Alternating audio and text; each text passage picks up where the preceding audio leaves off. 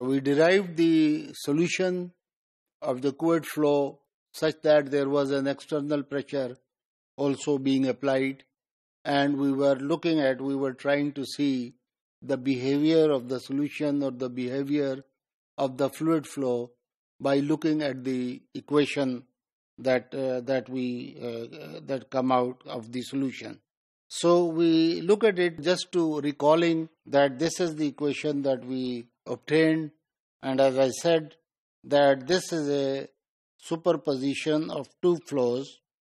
Then the flows are, one is linear in nature and the other is parabolic. And this term occurs or is generated obviously because of the external pressure gradient that was applied to our problem. And if we try to see the conditions, then it indicates that, of course, this I have made the remark, there is a velocity u is equal to 0 at the bottom place and u is equal to v for the upper plate, the condition that we already discussed in our first problem. But then there is some more parabolic distribution, and that depends on the applied pressure gradient delta P by delta X, as I mentioned.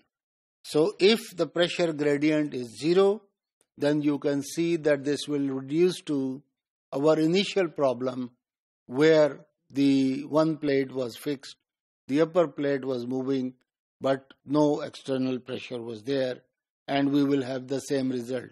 So even from this equation, if the pressure gradient is 0, the solution is reduced to only this result, as was obtained earlier, and that is how the logic prevails and the logic dictates that if there is no external pressure, the solution must reduce to the same solution which we have obtained for these conditions. So, and then we try to see its solution, and it will be very nice again that if this kind of result can be verified experimentally. Now look, describing at the superposition of two solutions or two types of flows, in which one was of course linear and the other was parabolic in nature, as is described by the two terms that we obtained. You can see this is linear as far as y is concerned, and this term is second degree equation, quadratic equation, and therefore geometrically it will be representing a parabolic flow. Now we come at the geometrical side and we look at the fluid.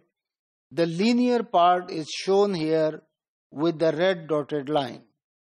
This is the linear profile of the motion, while the second component and the fluid flow that occurs, that generates because of the pressure gradient dP by dx, is of this form, and you can see that it is parabolic in nature. Its shape, as we move up, when y is equal to 0, the value of velocity here is 0. It takes a maximum value in about half the distance between the two plates, and then it slowly starts to reduce also when it goes to the top. So it is not now linear in that sense, and therefore two types of flow, the combination of the linear as well as the parabolic flow that is taking place. Both of them are being shown here.